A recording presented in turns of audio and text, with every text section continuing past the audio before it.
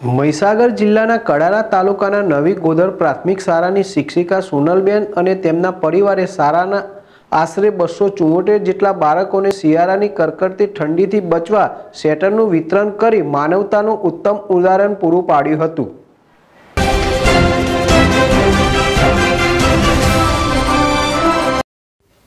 મહીસાગર જિલ્લાના કડાણા તાલુકાની નવી ગોદર મુકામે આવેલ શાળામાં ફરજ બજાવતા અને ખૂબ જ ઉમદા વિચારો ધરાવતા સોનલબેને જણાવ્યું કે બાળકોને શિક્ષણની સાથે સેવા કરવાનો મેં સંકલ્પ કર્યો। તેના ભાગરૂપે મેં સ્વેટર વિતરણ કર્યું।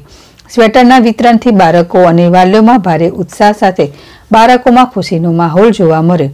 નવી ગોદર શાળા ખાતે શાળાના ઉત્સાહી શિક્ષિકા સોનલબેન દ્વારા શાળાના તમામ બાળકોને સ્વેટરનું વિતરણ કરવામાં આવ્યું। આ પ્રસંગે તેમના કુટુંબીજનો તેમજ એસએમસીના સભ્યો, તાલુકા સંઘના પ્રમુખ વીકે સંગાડા અને શાળાના આચાર્ય શ્રી પ્રવીણભાઈ પટેલ તેમજ સામાજિક કાર્યકર તથા તમામ સ્ટાફ ઉપસ્થિત રહ્યા। બેન શ્રી સોનલબેન દ્વારા જે પ્રેરણાદાયી કાર્ય કર્યું તેને આચાર્યશ્રી તેમજ શાળા પરિવાર વતી તેમને ખૂબ ખૂબ અભિનંદન પાઠવવામાં આવેલ છે। અમીન કોઠારી, ZSTV, મહીસાગર। હું નવી ગોદર પ્રાથમિક શાળામાં 6 થી 8માં અભ્યાસ કરાવું છું। મેં આ એક શિક્ષણની સાથે